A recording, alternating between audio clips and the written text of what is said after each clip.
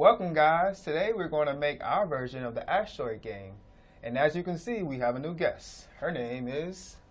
Hi everyone, my name is Olivia, but you can call me Liv because it's cooler. And I am a computer and information science major here at The Ohio State University. What is your favorite game, Olivia? My favorite game is The Legend of Zelda, Wind Waker specifically. Classic. My favorite game franchise is Zelda, of course. What is your favorite class here?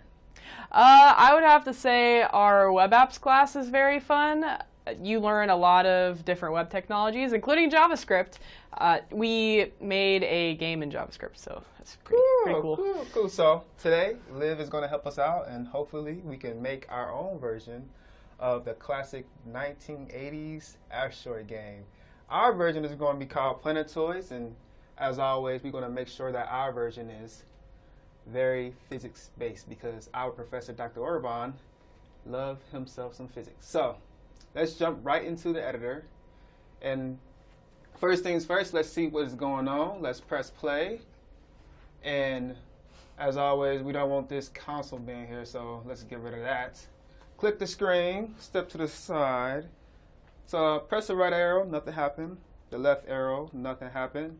Down, nothing happened. But up, we got motion. Yeah. So our goal in this game is to make this ship do multi-dimensional space travel. Oh, wow.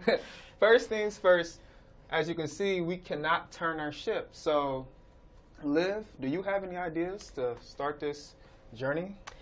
Yeah. Something we can do is take a look here. Let's go down. I see when we're at least trying to do stuff with the left and right arrows, nothing's really happening to theta. Theta is plus equals 0.0, so we should probably change that to some non-zero value. What do you think? What should we change it to? I think 0.1. 0.1? Yeah. All right, let's see. Left arrow, 0.1, and then I want to have it go in the different directions, so we'll do plus equals negative 0.1, and so let's test that out then. So we'll do that, and then we'll see here that, it's starting to move around a little bit. See here when we're shifting left and right, going right, I'm pressing and holding down the right arrow key, and now going left, pressing and holding down the right arrow key.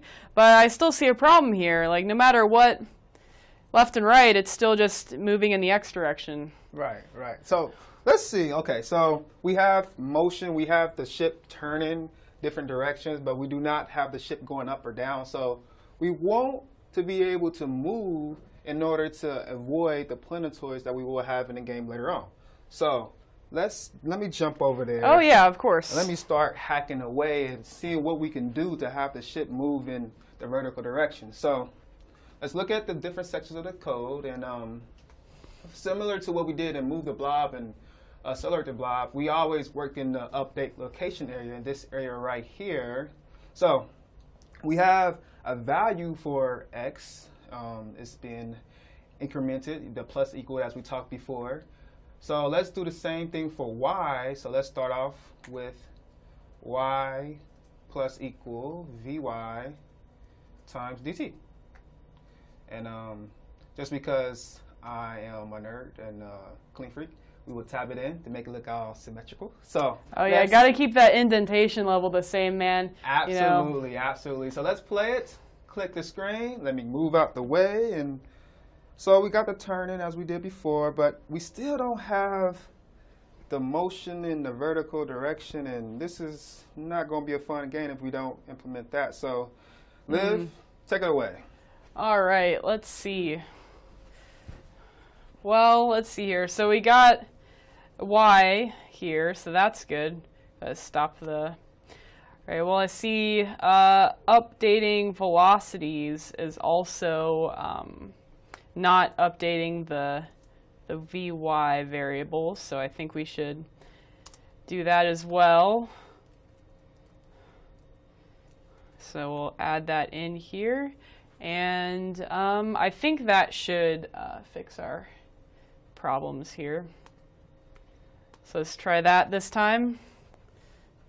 And it doesn't seem to have helped us very much.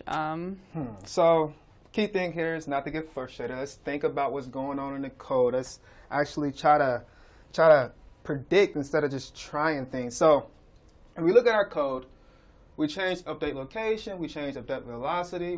That's similar to what we've done in move and accelerate the blob, but we still don't have motion. So one of the key things to notice is that we have a value for everything besides delta Vy. Okay, so let's see, we don't have a value for delta Vx either. We have a 0. We keep scrolling down. Let's just try to figure out why it's just not working. So we scroll down to this particular section right here. We see that delta Vx is being set to a particular value, accelerate x and a times dt, and therefore we also see that accelerate x is set to another value.